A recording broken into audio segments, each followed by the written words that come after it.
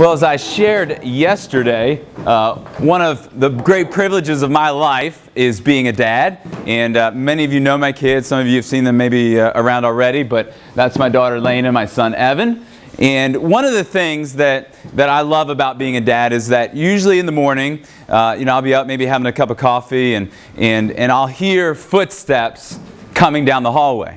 And I'll listen for a moment, and I can usually tell which one it is based on the pace, of their footsteps. And Evan's usually moving a little faster, and I know what they're doing. And so a smile comes to my face because when they get up in the morning, they sort of instinctively seek us. Right? I know that when I hear those footsteps, they're looking for me or preferably Mom. All right? Especially Evan. All right? Stereotypical mama's boy. In fact, he wants to marry his mom. So we actually have a little battle going on right now. He has said that he wanted to fight me for her. And then he also said if I die, he's going to marry her. So that may change, and hopefully will change over time. But I think, yes, I hope it changes. I think it's really sort of a beautiful picture, though, of God's desire for you and I.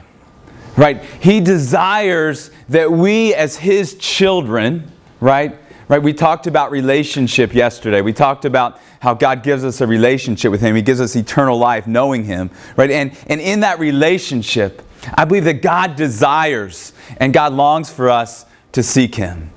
And just like our kids seek us in the morning, they want to know that we're there. Right? They want to know that we are present. Right? They want to know that they're not alone. In just the same way, I believe that God desires that we would seek Him. We talked yesterday a little bit about seeking God, and we said that it requires our mind's attention and our heart's affection. This morning I want to move on and give you a new word as we think about this, and I want to think about the word presence. Presence. As we continue this journey of talking about what it means to be a God seeker, what it means to seek after God, I want us to think about what does it mean, what does it look like to seek the presence of God.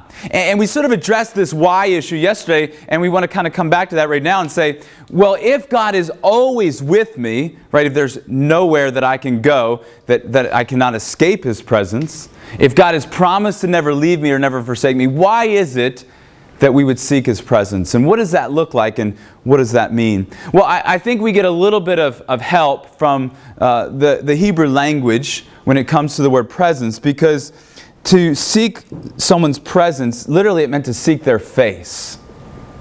To seek their face. And to seek their face meant to be able to come before them. And so to have an audience with someone, to be before their face, meant that you were granted access to their presence. And I want us to think about that this morning, that you and I have been granted access into the very presence of God. And God desires that we would seek His presence. And just because we have Him with us all the time, as we said yesterday, does not mean that we're always in tune or aware of His presence. And so God calls us to be a people who seek His presence. And so what I want us to do this morning is to look at 4 verses primarily. We'll reference a few others out of Psalm 105. And so if you have your Bible this morning, I want you to turn to Psalm 105. And we're going to look at the first 4 verses. And this is a Psalm of David. And as he begins this song, did I do that? No. I did not do that. Another piano. Another piano. All right. I was like, I don't think I could do that. I don't think I have those sort of powers. In Psalm 105, as David begins this psalm, he's going to share some great insights into what it means to seek the Lord and to what it means to seek His presence. And he's going to sort of give us 3 things that we can do to experience and encounter the presence of God. And then he's going to give us a why. All right, and so we're going to look at what we can do practically to encounter the presence of God as His people, and then we're going to kind of dive into that why. So let's read it together, or read with me, not out loud, but read along, and I'll read it together. Psalm 105, verses 1 through 4. Oh, give thanks to the Lord and call upon His name. Make known His deeds among the peoples. Sing to Him. Sing praises to Him, and tell of all His wondrous works. Glory in His holy name, and let the hearts of those who seek the Lord rejoice. Seek the Lord in His strength. Seek His presence continually.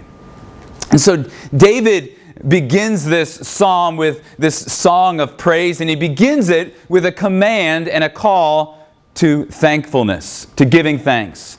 And so what I want us to see this morning is that the first thing that we can practically do in order to seek the presence of God is to give thanks. The act of thanksgiving, the act of expressing our gratitude to God, is actually a pathway to encountering and experiencing His presence. I don't know about you, but I had not always thought about, I always knew it was good to be thankful, right? How many of you had moms or dads that made you say thank you, all right? Aren't you grateful for that? All right, so we teach our kids to use the word thank you as a manner, right? We celebrate the holiday of Thanksgiving every year, right? And we hear messages and this concept of being thankful, and we know we should be thankful, right? But Thanksgiving is actually an act of worship that allows us to experience the presence of God. It's an echo here of Psalm 100, and we're going to sort of reference Psalm 100 a couple times. In Psalm 100, verse 4, it says, "Enter His gates with thanksgiving, and His courts with praise. Give thanks to Him, and praise His name." And so if we are going to seek the presence of God, if we as His children who have been invited into relationship with Him, we've been invited to know Him, right? We are called to be a thankful people. We are called to give thanks. And so I want to encourage you and I want to challenge you to think about expressing your thanksgiving, your thankfulness to God as a means of worship, as a means of encountering His presence. You know, so many times in life that we face discouraging or difficult situations. We feel overwhelmed. And sometimes it's just in the middle of those times, if we just stop and start to think of the things that we have to be grateful for, the things that we have to be thankful for, it'll begin to change your whole perspective. And so if we're going to be God seekers, if we're going to seek after our Heavenly Father, we begin with thankfulness and gratitude. And then David goes on in verse 2, back in Psalm 105, and he says, "Sing to Him, sing praises to Him, tell of all of His wondrous works." So here I think David is giving us yet another insight, right, into what it looks like to seek God. He says, we seek Him through giving thanks. We enter His presence with thanksgiving. And then he says, sing to Him, worship Him with your voice. Music, singing is just one aspect of our worship, but it is a powerful, powerful aspect of our worship. And when we praise God, when we sing to Him, when we share His praises in song with our voices on our instruments, it is a powerful way that we enter the presence of God. The Bible says that God inhabits the praises of His people. And when we worship Him, when we lift our voices to Him, there's ways that we encounter His presence, sometimes like none others. And so, as we think about being God seekers, I want you to think about the privilege that we have. I mean, isn't it an incredible privilege that we have to worship God? Not just to sing songs about God, but to actually worship and to express our heart to Him in song, with our voices or on our instruments. And Peter reminded the church that this was part of their vocation, right? And this was part of Israel's vocation. And so Peter, as he writes to the church, 1 Peter chapter 2, verse 9, he quotes from Exodus 19, and he takes the vocation of Israel and he places it on the church, and he says, "You are a chosen race, a royal priesthood, a holy nation, a people for His own possession, that you may proclaim the excellencies of Him who called you out of darkness." Right? That we as the people of God are called to be worshipers of God. Right? To proclaim the praises, the worthiness of the one who called us out of darkness. We're His people, chosen, adopted, accepted, and we're to be worshipers. And again, there's echoes of Psalm 100. Psalm 100 verse 2 says, "Worship the Lord with gladness. Come before Him with joyful songs." Worship and expressing our praise to God is a means of encountering and experiencing His presence. So I want to encourage you to be a worshiper. But then he goes on in verse 3 and gives us another key aspect. He says, "Glory in His holy name, and let the hearts of those who seek the Lord rejoice." And so there's thanksgiving, there's worship through praise and singing, and then he says that we are to rejoice in the Lord. Now, I really appreciated Caleb's testimony last night, and for you that were here last year and sort of tied that into what Mr. Raleigh shared about our feelings, right? But how many of you would agree that rejoicing is not always what you feel, right? All right, I think we can all agree that we don't always feel joyful. We don't always feel like rejoicing. And what I want you to realize about rejoicing in the Lord and what David is talking about here, he says, glory in His holy name. And he says, let the hearts of those who seek the Lord rejoice. It's not waiting for a feeling of joy to come, right? And sometimes feelings of joy do come in life. There are definitely joyful moments. But here he's saying, I want you to choose to rejoice in God. I want you to choose, not based on your circumstances, not based on anything that's happened to you, but I want you to choose to rejoice in the Lord. And so I would say it like this. Rejoicing in the Lord is often a spiritual act of faith based not on what we see or feel, but who God is.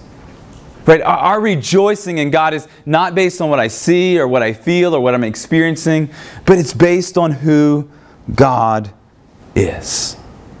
And so if we are going to be a people who experience and seek after God, if we're going to be God seekers, and I believe God has called us to be that, then we have to be people who rejoice. So again, Psalm 100 is an echo for us of this same truth. Psalm 100 verse 3 says, know that the Lord is God. It is He who made us, and we are His. We are His people, the sheep of His pasture. What an amazing reason to rejoice. I just want you to just think about that truth for a second. Right? He says, first of all, know that the Lord is God. Right? Sometimes there are moments in life where we just have to step back and say, I don't understand my circumstances. I don't understand what's happening or why this has happened or what I'm going through. But I just need to step back and say, God, I know that You're God. God, I know that despite what I'm feeling or experiencing or going through, You are God. And I acknowledge that. And then he says, He made you, right? And so I acknowledge He made us. And then he says, we are His people, the sheep of His pasture. And it speaks of God's care and love over our lives. Right? And so we always have reason to rejoice. We always have reason to rejoice because God loves us. And we even, in a greater way, can read this psalm with more knowledge than even David had. Right? More knowledge than his original audience would have had because we know Jesus. We have experienced Jesus. And so we know that God saved us and He bought us and He's brought us into His kingdom. And we're His people. And so we have reason to rejoice. And when we participate in these three things, right, in thanksgiving, in worship and praise, in rejoicing in God, these are pathways to encountering and experiencing His presence, to coming before His face. And it's our call, it's our duty as God's children to do that. But I want us to dive a little further now into verse 4, because I want us to think about the why. Right? How many of you are, again, we talked about asking why yesterday, but how many of you are people that if you don't know the why, if you don't know why you're doing something, you don't want to do it? Anybody like that? All right, and I think that's a good thing. I think that's a very good thing. We should always ask why. Why? Right? Why do I do this? What is the urgency of this? Is this just something I should do or I could do? Would it just be nice if I did this? Should I do this occasionally? Why do I need to do this? And in verse 4, I think we really get into the heart of that. And that's because we all experience weakness. Now, how many of you like to talk about your weaknesses? I got one hand going, I got a half hand, one went up and one went down, like, oh no, wrong question, right? We don't like to talk about our weaknesses. I certainly don't like to talk about my weaknesses, right? We don't like to talk about our weaknesses. But look at verse 4, and I'm not going to put it up on the slide, but look at in your Bible, look at verse 4 of Psalm 105. It says, seek the Lord and His strength. Seek His presence continually. Seek the Lord and His strength. Seek His presence continually. Why do we seek God? Why do we need to seek His presence? Why do we seek to come before His face? Why come in thanksgiving? Why come in our worship of song? Why come in rejoicing in God? And it's because we need His strength. Because despite the fact that we don't like to talk about it, and despite the fact that we often do everything that we can to cover up and hide and bury our weaknesses, we are people who are weak. And you and I need God's strength. There are moments in life where that becomes more apparent than others. Right? There are moments where we are sort of very, very much in tune and aware of how desperately we need His strength. But there isn't a day that goes by, there isn't an hour that goes by in our lives that we don't need the strength that God supplies. And so David said, seek the Lord and His strength. Seek His presence continually. That first word, seek, right? That first word that he uses for seek means to pursue or to search, to ask. Right? How many of you ever searched for something? All right? Any of you prone to losing things, misplacing things? All right. Some of us are very prone to that. Right? Others of you, how many of you would say, no, everything's always in the same place. I always put it back. I know everything is. I'm super organized. How many of you are there? All right. We have like 3 people who are super organized. All right. The rest of us are a mess. All right. But we all are familiar with searching.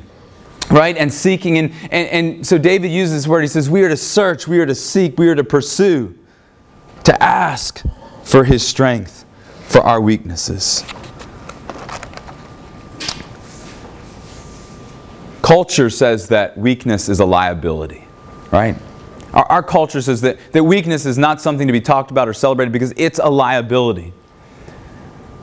And none of us like to talk about or think about our weaknesses, but here's something I want you all to know. Right? That your weakness, right, your place of struggle, your place of pain, your place of hurt is the perfect place for God's strength to be at work.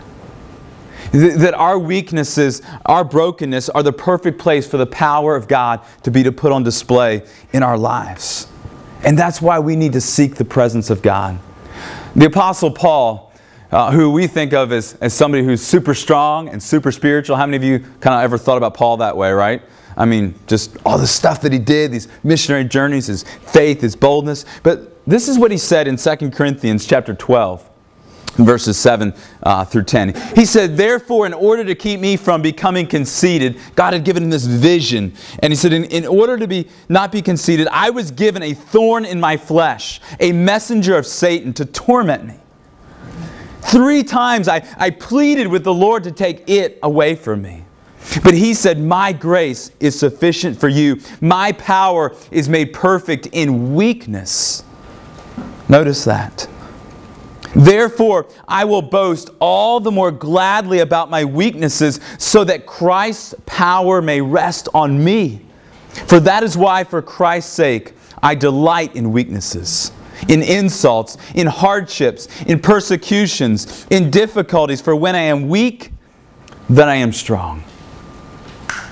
That's a tremendous, tremendous insight that God gave to Paul, and Paul has passed on to the church. And it's a completely upside down way of looking at our weaknesses. I mean, look at what he said. Well, he says, first of all, this whatever, we don't know what it was, right? Paul does not tell us what it was. And I believe that was on purpose. Absolutely. Right? Because it isn't the point of the passage. Right? Because it could be anything. But we do know for Paul, he says that it was spiritual. He said it was a messenger of Satan. He was under spiritual attack. That word torment literally means to strike with a fist. He says it was a thorn in my flesh. Right? How many of you ever had a thorn in your flesh? All right. Painful or not?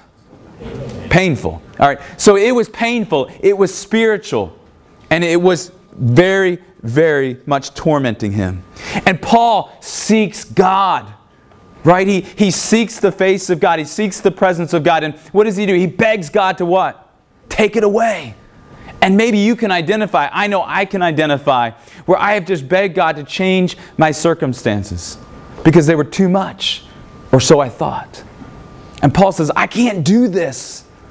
I can't handle this. And he wanted God to take it away, but he said, this is what God did for me instead. He spoke to me and reminded me that His grace was sufficient. Right? That word sufficient means filled with unfailing strength. He says, my grace is sufficient. My grace is sufficient, listen, for you. For you, it's sufficient. Not just for other people, for you. He says, my power is made perfect in weakness. So Paul says, now he says, I boast, I brag about my weaknesses. He's like, I just go around and talk about how weak I am. Can you imagine if we did that?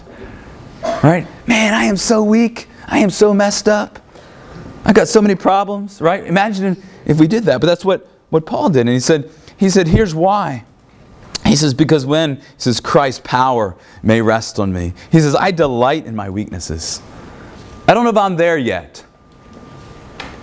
Honest moment. I'd like to be.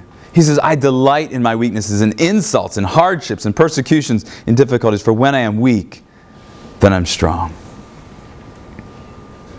We need strength. Listen, I don't know all that you're going through right now. I don't know all that's happening in your life. I don't know all that happened right before you came to camp, or what's been going on in your life this past year, or what's happening right now. All of our stories are different. But I know some of you are walking through some very difficult things, some painful things, some hard things.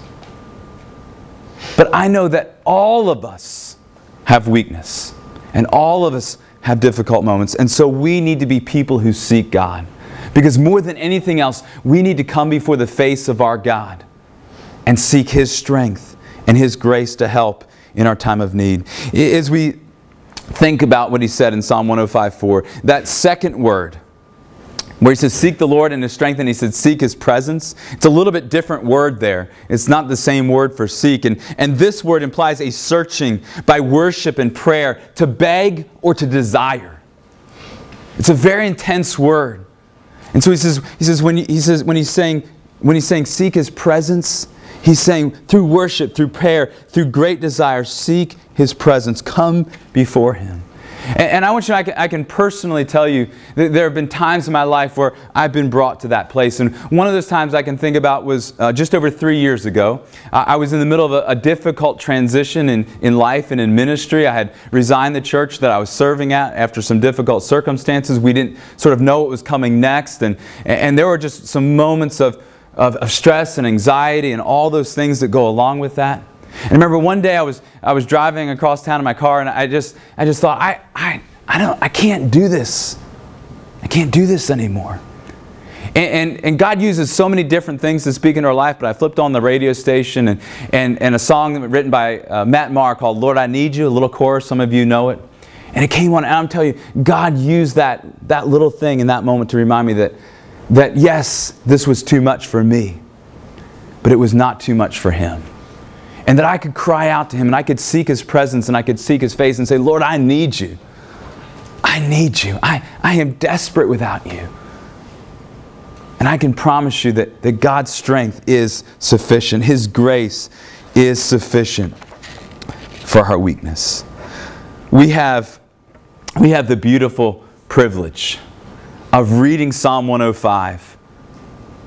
Again, as I said earlier, in a greater way than the original audience could even read it.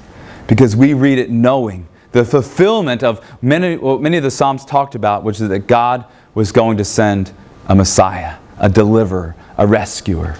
And God did send His Son, Jesus. And Jesus has broken down the wall of separation that existed between man and God. When Jesus died on the cross, the veil in the temple was torn from the top to the bottom. And that symbolized that access to God was now available because of His death on our behalf.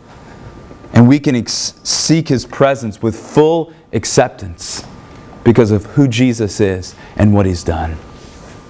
So I want to ask you this morning a question for you to think about. Are you weak? Are you weak? Are you struggling? Are you hurting? Are you overwhelmed?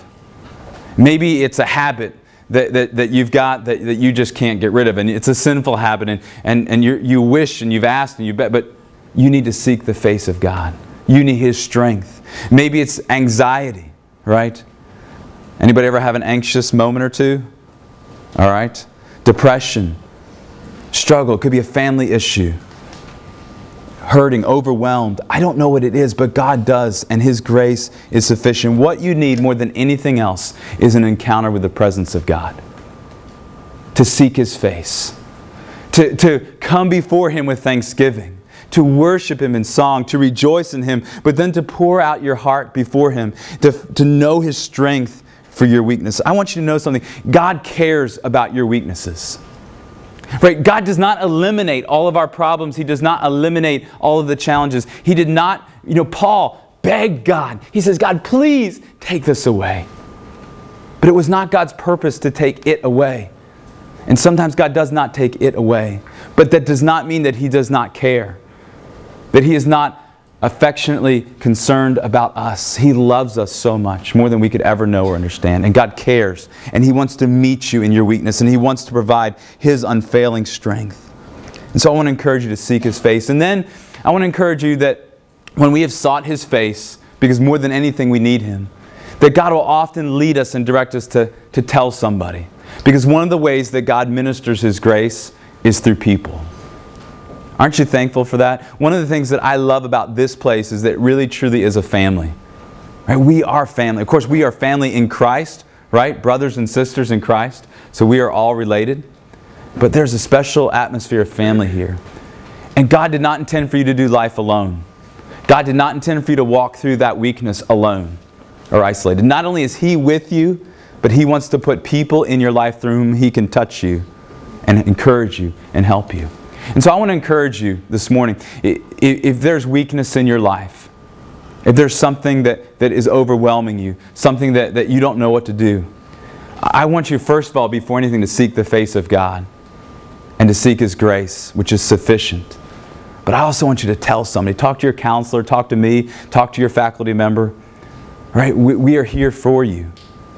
And we don't want you to have to walk through that alone. We want to encourage you and help you. You are in a safe place. Listen, when you share about your weakness, no one's going to look down at you. No one's going to think less of you, right? Because we all admitted we're weak, right? We all have weakness.